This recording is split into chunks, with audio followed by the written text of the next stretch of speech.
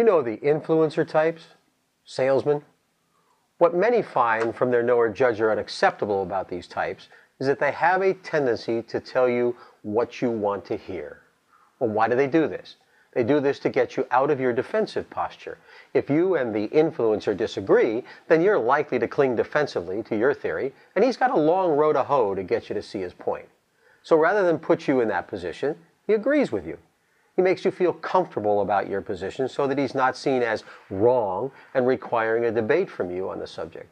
You've been taken from a strong knower-judger position to a learner-researcher position where you might see some new facts or data that the influencer wants you to see. Now picture this. Your boss comes up to you and barks something at you that you know is totally inaccurate. Perhaps he claims, "Fred screwed up the production of an order and now we're going to have to work overtime to get it out." Now you've observed that the order is finished and ready to ship. That Fred, in fact, has done a valuable job at communicating with the customer to assure that this huge opportunity is capitalized on. Your boss sees it differently. What do you say? Well, how about, "You're right, boss." What? Are you nuts, Kim? This is inflammatory stuff the boss is tossing around. It's a landmine, and he's dead wrong. Well, of course he's inaccurate. Fred did not screw it up. In fact, it's fine. Okay, go ahead and tell him that. "No way, boss. Fred didn't screw this order up. It's fine." What happens next?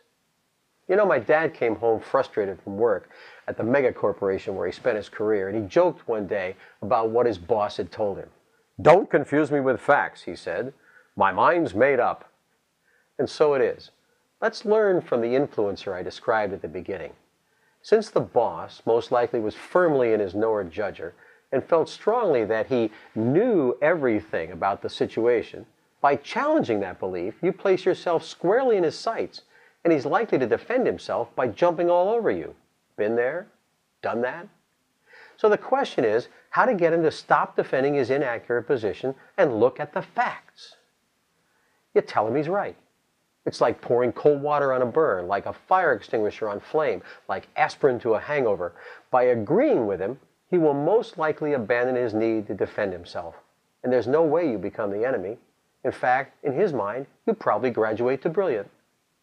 When he feels unthreatened, or rather his inaccurate understanding of the situation feels unthreatened, you have at least an opportunity to get his learner-researcher involved to see the data that you have. "Let's get out of this the best we can," might be a follow-up. "I'll contact the client and assess the damage." And of course, there is no damage. What stops us from doing this? That all too human urge to be right. What difference does it make? This is Mission Over Meeting Emotional Needs 101. I'm Kim DeMotte, Corporate Co-Driver, and this is another moment of clarity.